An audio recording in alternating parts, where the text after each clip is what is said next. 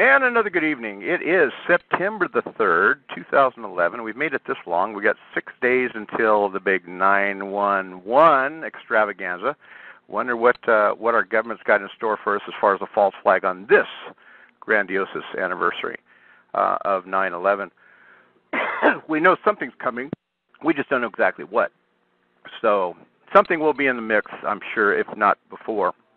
I've already heard what's going to happen. Oh, have you? I hope you're going to be man enough to share it with us. Obama said he's going to resign.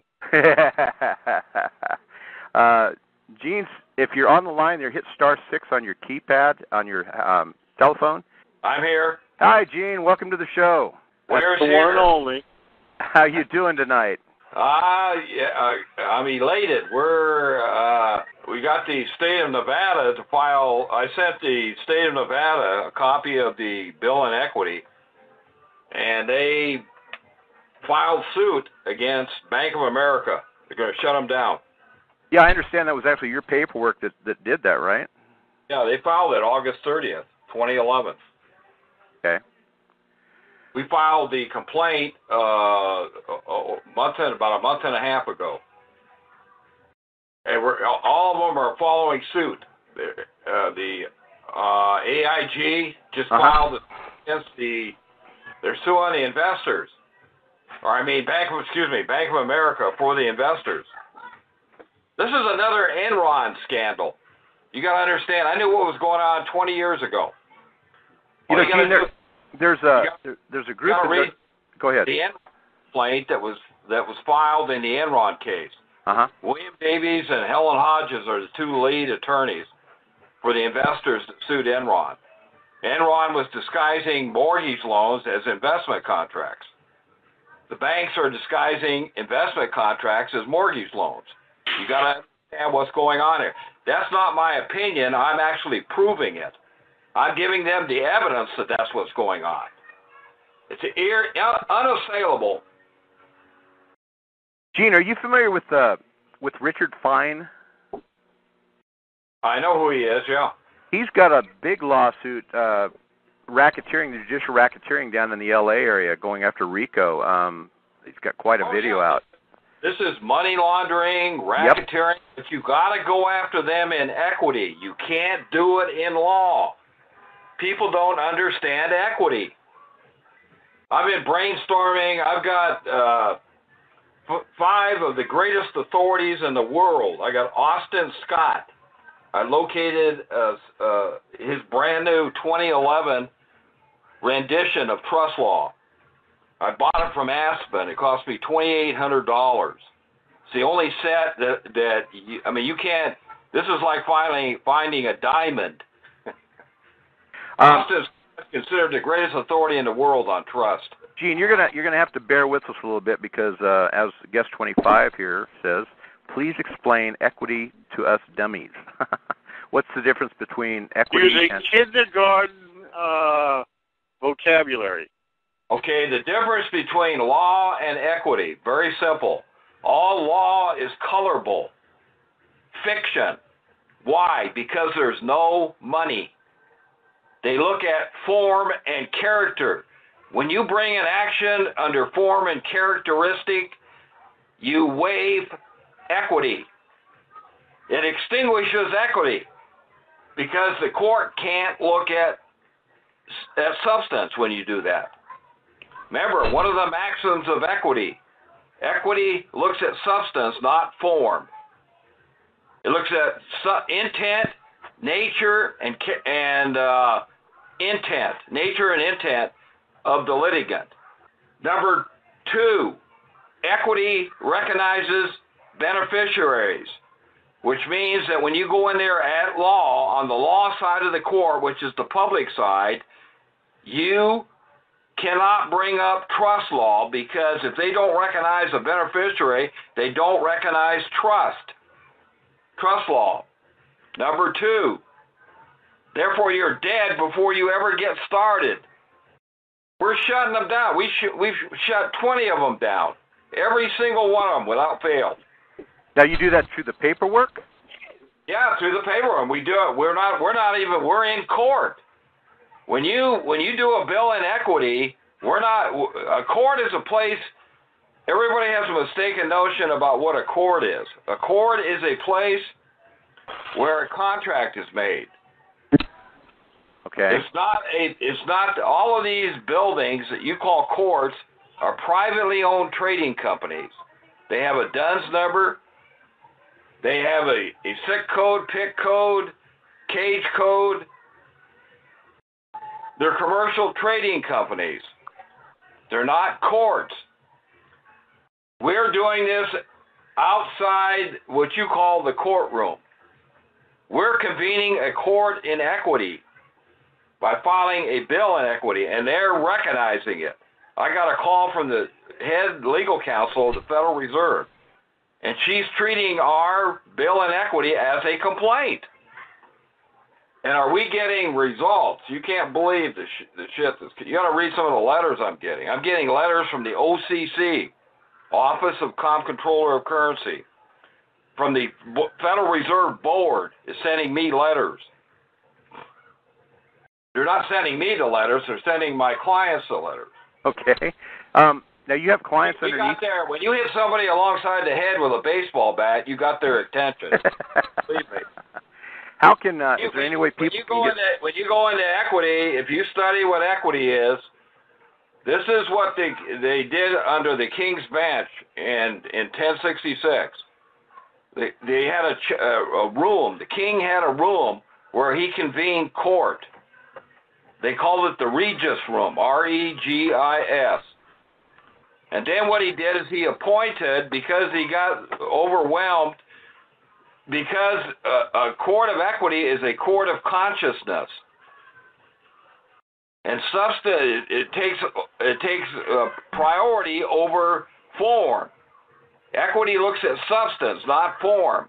When you go into, and this has been going on for thousands of years, it's not just after 1933, common law doesn't give you a remedy.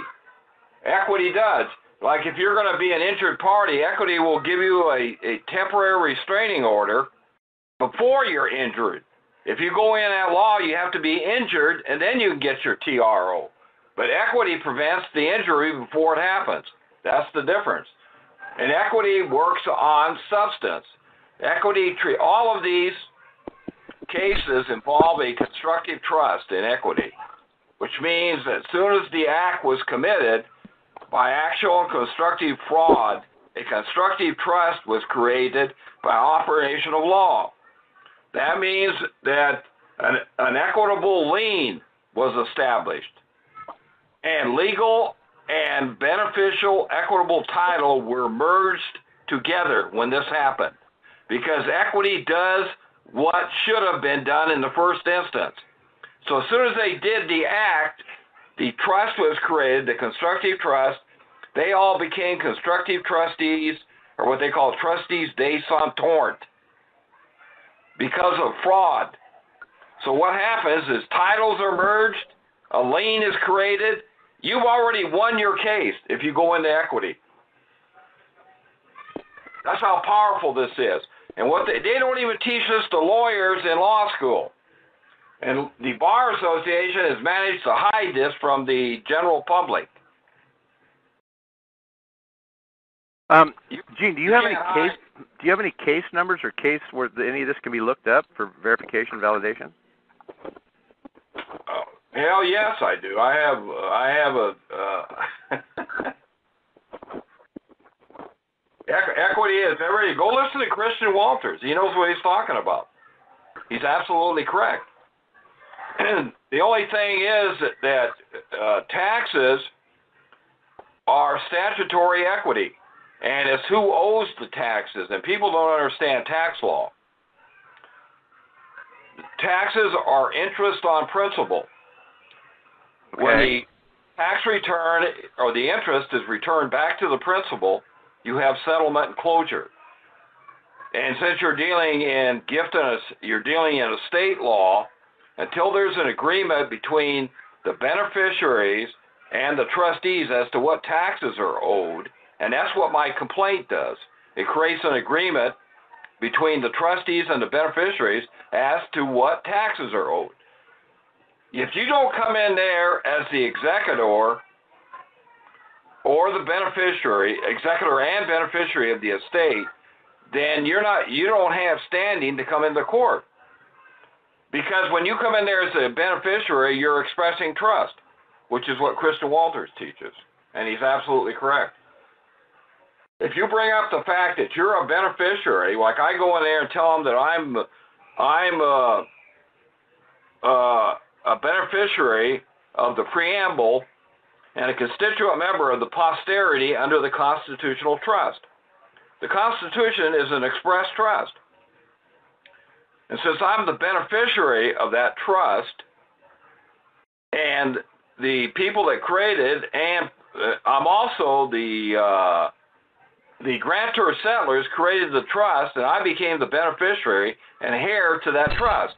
So the judges of these courts of equity have an oath to uphold that constitutional trust.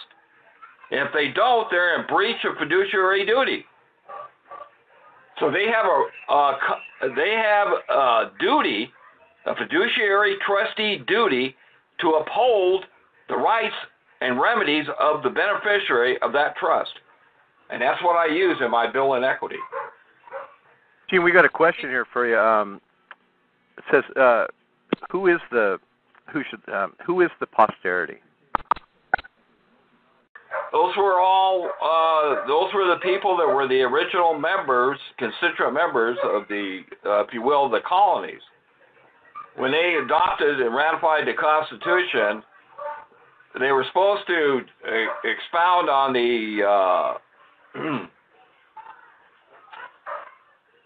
They were just going to alter the Articles of Confederation and Perpetual Union. They weren't going to change them. But what they did is they extinguished them. Now you're under the Constitution, but the Constitution was a trust, the original Constitution. If you want to get into the racial aspect of it, it's the white races.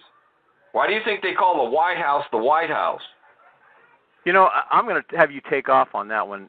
Ed from the clan of Chat, and him and I are in agreement. We go off on this about every call we have, and we're accused of being racist and everything else. But if you take the letter of the law of the Constitution, as I understand it, that's how they get around the truth, is by calling you a racist. They bring up this, you're anti-Semitic. The word Semitic comes from Shem, which means Semitic. Those were all white people. So what they're doing is accusing you. When they say that you're a racist, they're saying that you're being Semitic. Because people don't know what the word Semitic means. Shem, who was Semitic, was white. The three sons of Noah were all white. Okay. So what they're saying is that you're anti-white. Wow, this is going to be a little bit to get my head wrapped around, because I know, like I said, well, go look up the etymology of the word Semitic. It comes from Shem, and Shem was white. It's you read Solomon's Songs of Solomon's. It says, "My beloved was white and ruddy complected." And he's referring to Jesus Christ. Mm-hmm. Jesus Christ was white and ruddy complected. What does that tell you? One of our guests here said the original people were French Moroccan. He goes on to say French Moroccan / American Indians. Yeah, that's correct. The Cherokees, the original confederacy was the Iroquois League, which is a 7-nation confederation. They had the Senecas, the Choctaws, the Mohicans, the Iroquois, the Cherokees, who were all Scot-Irish, formed the original 7-nation confederation called the Iroquois League. That expounded into, that was the predecessor for the 10-nation confederation under the Articles of Confederation. They were all Indian tribes. Most of the plantations in the South were owned by Cherokee chiefs, who were all Scot-Irish. And they came from the Highlands of Scotland originally. And for 300 years, nobody would fight them, because when they went into battle, they fought to the death. Okay. We'll study the histories of the Cherokee Indians. Since I'm full-blooded Cherokee, I can vouch for that. I spent 6 years fighting in the ring, so I can vouch for that.